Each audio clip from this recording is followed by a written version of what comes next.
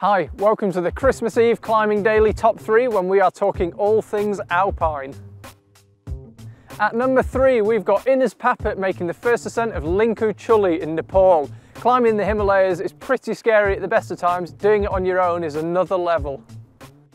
German professional climber Ines Papert has made the first ascent of Linkhu Chuli 1, a 6,700 metre peak in Nepal. She was originally in the area to do a new route on the north face of Tenkang Botchi with her partner Thomas Senth. He joined her on the Linkhu Chuli, but he had to turn around at high camp due to frostbite, and Ines pushed onto the summit alone. Ines summited on the pair's 4th day on the mountain. They had originally hoped to climb the east ridge, but very poor snow conditions meant that they had to then traverse the north face, and Ines climbed the north ridge on her own to the summit.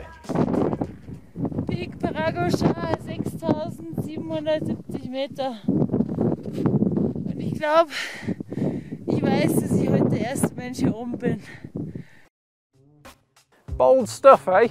At number 2 we've got Kilian Journet smashing the record on the Matterhorn. This might not be a new route, might not be difficult climbing, but 2 hours 52 return from Cervinia is as groundbreaking as most of the first ascents we hear about.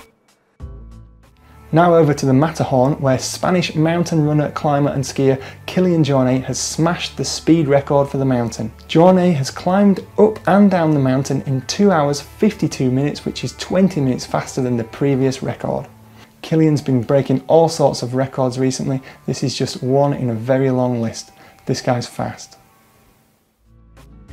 There was only ever going to be one winner in this category, and predictably enough it's Ueli Steck for his solo first ascent on the South Face of Annapurna. Stefan Ben Wiest, who repeated the route a couple of weeks later, commented, "When we saw him in Kathmandu, I knew he was ready to do something exceptional," and he did just that.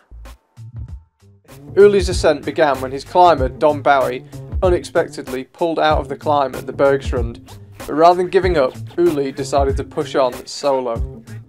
That moment to leave, I just had to go and let these people be there. And you can see on the pictures of the face, you climb quite a relatively gentle snow slope, and then there's a big head wall. So when did you decide that you were just going to go for it? You're going to go all the way to the top? My idea was just go as long as I can, and then maybe in the night the wind drops again like the night before. That was my hope.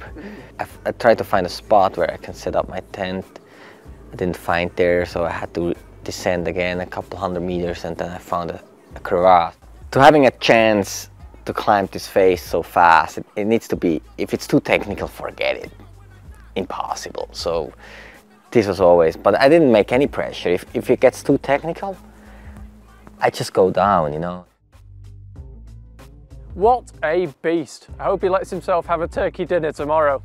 That's it for today. We'll see you then for our Christmas special. One sleep to go.